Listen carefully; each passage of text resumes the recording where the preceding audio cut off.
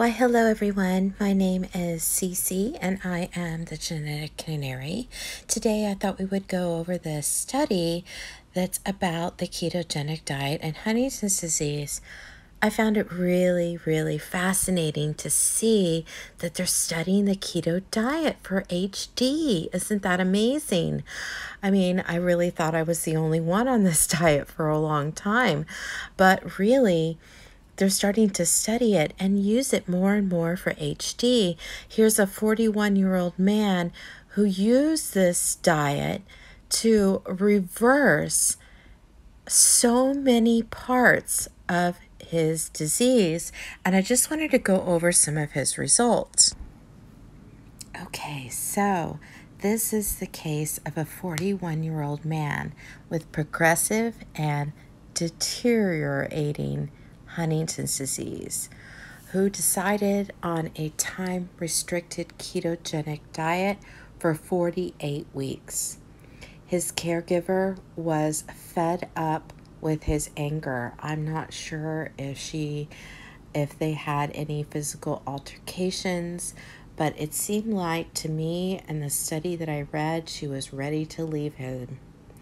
And so this is really fantastic to see that he improved so much that he was willing to stay on the diet.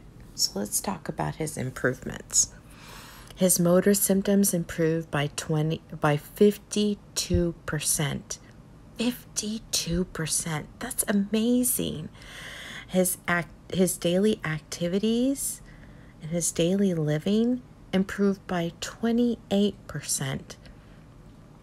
His composite unified HD rating scale shows he improved by 20%. His HD related behavior problems of apathy, disorientation, anger, and irritability improved by a whopping 50 to 100%. That is huge. And his mood-related quality of life improved by 25%. Now, it goes on to say that his cognition did not improve. His weight remained stable, and there were no significant adverse effects. I repeat, there were no significant adverse effects. Now, in this video, I would like to discuss why I believe his cognition did not improve as mine did. A lot of people, when they get on these diets, tend to move along sort of the same pathways and keep some of the diet advice that we've been given in the past in mind as we move forward. For example, some people have been told that low fat is the best way to go. Oh, I'm going to stop talking about low fat and for just a moment and tell you what I'm doing here. I'm looking up words that I don't quite know the meaning of so that I could get the meaning of them and get the full understanding of the article. I really suggest that you do that. This is about mitochondrial health. And that's really why I want to talk about why low fat isn't the way to go. So there's a few reasons why that's not good. A low-fat diet actually doesn't provide your brain with the fat that it needs. Our brains are made out of like 80% fat. And because I know that I need fat because I need to feed my brain. So that's why my diet is a high-fat ketogenic diet, not a low-fat. There's a study that I recently posted on a short video on muscles. So you might want to go check that video out if you haven't seen it already. And that video talks about how we have certain pathways that carbohydrates and fat both can use. So when carbohydrates are out of the picture, it allows for more fat to go through. But let's say that you're just eating chicken without the fat, like a chicken breast. that is not enough fat for anybody to eat. So if you're eating a ketogenic diet and you're mostly eating chicken breasts without the skin, you're not getting enough fat. If you'd like to eat that, sure, go ahead. And that's something that you really enjoy. I would suggest making it with bacon or making it with butter or lard, because what that does is that increases the fat content. But you also have to eat that butter or lard if it's not bacon, right? Because with the bacon, you're eating the bacon and you're eating the meat and the fat that's in the bacon.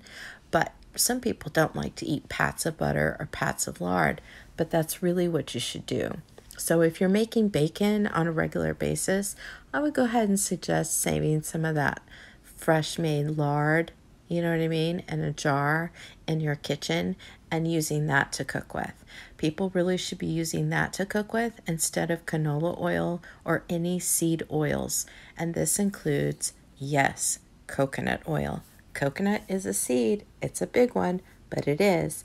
And so I would recommend that you not use that. Same with avocado oil. It's just not the same. And so you really need that pathway to be open for animal fats. And animal fats will do that so that you can absorb the proper nutrients. For example, if you go and watch that video on muscles, I talk about how a lot of kidney doctors say that you shouldn't have potassium or phosphorus. Well, why is that? Why shouldn't you have potassium or phosphorus? Phosphorus is the backbone of your DNA. Why would you want to skip that, right? Well, according to kidney doctors, you should, and that's the proper diet for someone who's on dialysis. Well, why would you just be peeing out so many large amounts of that kidney doctors would notice it and say, oh, you need to have a diet lower in fat and lower in these things?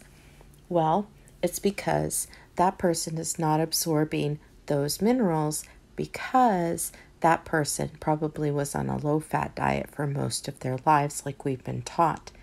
But fat and cholesterol are not bad for us.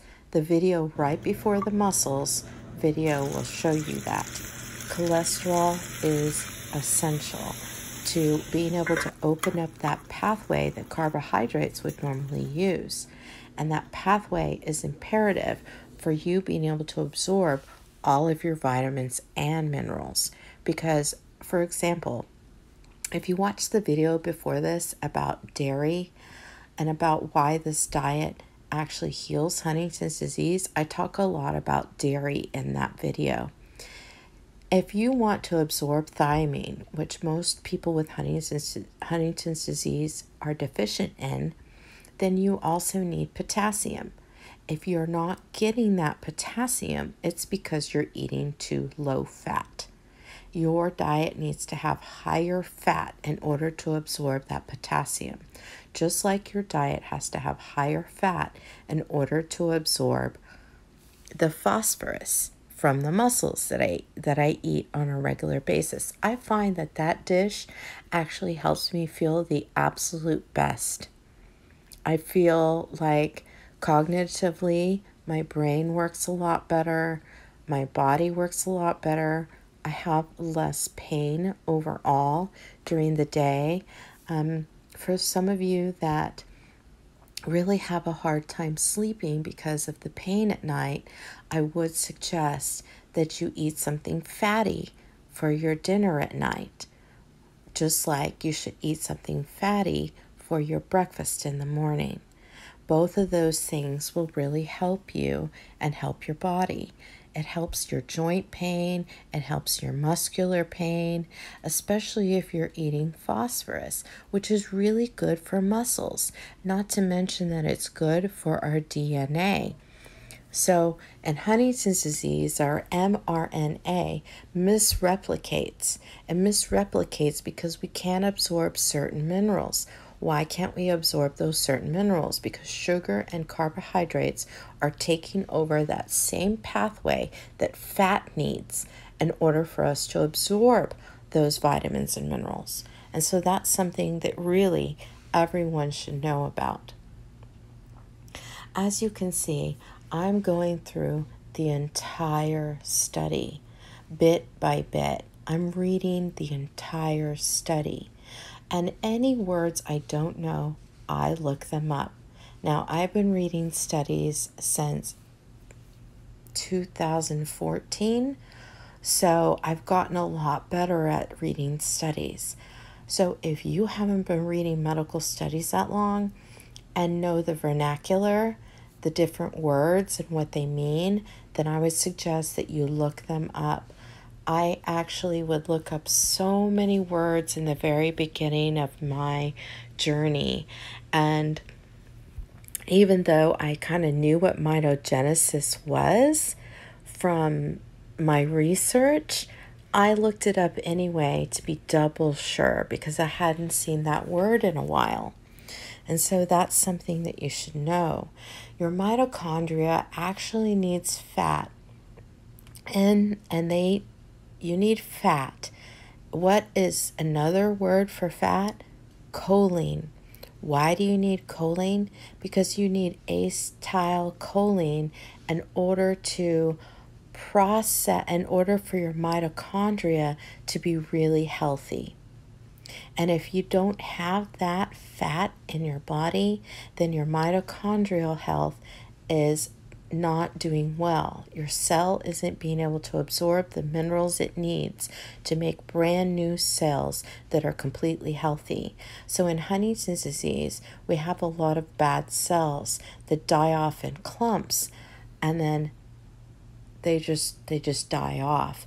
And so that's why we have a really hard time in our health. So really, I fully believe that Huntington's disease can be healed by healing our metabolic disease, which comes on first, and Huntington's disease. The first disease the first thing I had to take a pill for that my doctor prescribed was thyroid disease.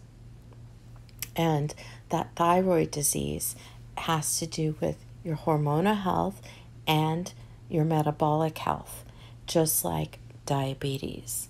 And so those are all things. Your hormones actually need lots of fat in order to heal. Now, you have to do all of these things in conjunction. If you're eating a traditional standard American diet with carbohydrates, and then you add in dietary fats, what's going to happen is you're going to increase in weight. If you're not drinking enough water, you're going to increase in weight. These are things that your cellular structures absolutely need in order to be healthy. And so that's why the ketogenic diet really does work, not only for me, but for this 41-year-old man who probably had given up hope. How wonderful that his doctor recommended a ketogenic diet. How wonderful that they're doing studies like this now. I'm just so blown away and so happy. I am not the only one anymore. I am not the only one that will show improvement. I believe cognitively this man could show so much more improvement if he added in that dairy and that fat. I don't know for sure that he doesn't have that in his diet. I'm just assuming from reading the study that really that's why his cognition did not improve, and because it also says his weight remains stable. So for those of you that are interested in the ketogenic diet for Huntington's disease, I say go for it. But what you decide is what you decide. What you do is what matters.